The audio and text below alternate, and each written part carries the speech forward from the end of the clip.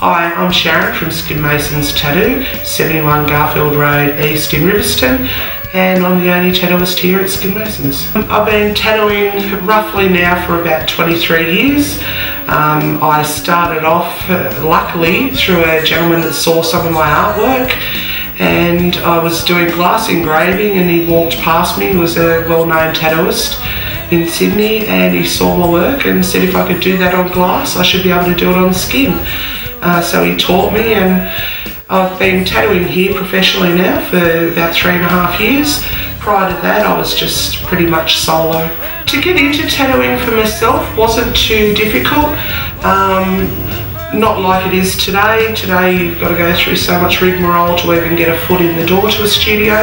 Back when I first started, I just was lucky enough to have someone willing to teach me, and then I just went out on my own. But in the 23 years of tattooing, I've managed to advance my skills and hopefully, satisfy every customer that I tattoo. When I first started tattooing, a lot of the inks you didn't buy in a bottle. You used to buy powder and the mixes and make it yourself, and it was always quite dirty to do. You ended up with ink everywhere, and the colours just weren't nearly as vibrant as a lot of the colours and stuff you can get out these days. And therefore the equipment's totally different too. The equipment that we use now, you can achieve a lot more artistically than what you could 23 years ago. I do drawings. I mainly do pencil work. I used to do glass engraving, but gone off that a bit.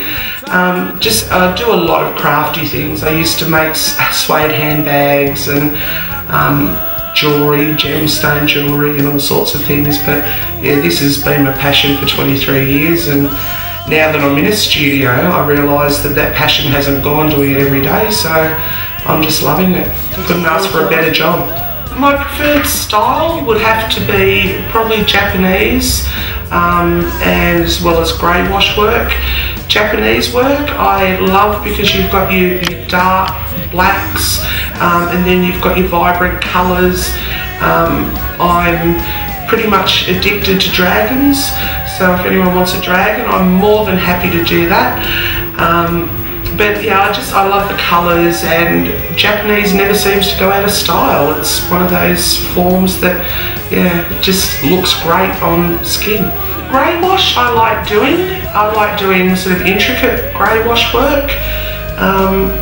And girly stuff as well, I like doing the bright butterflies and the flowers, and I do some freehand, not a great deal.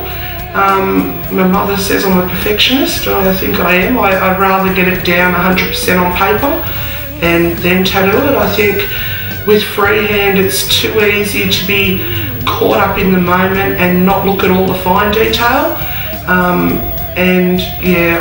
I'd like to think that my tattoos have got the fine detail down pat, and the way to do that is to take your time, do a stencil, make sure the drawing's 100% before it goes on the skin.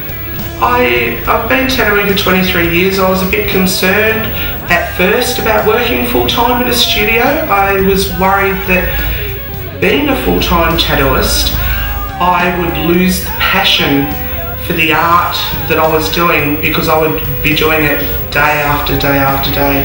However, every customer that comes into this shop is totally different, and so therefore even if I was doing a Southern Cross on every person that came in, the customer is what makes that tattoo different.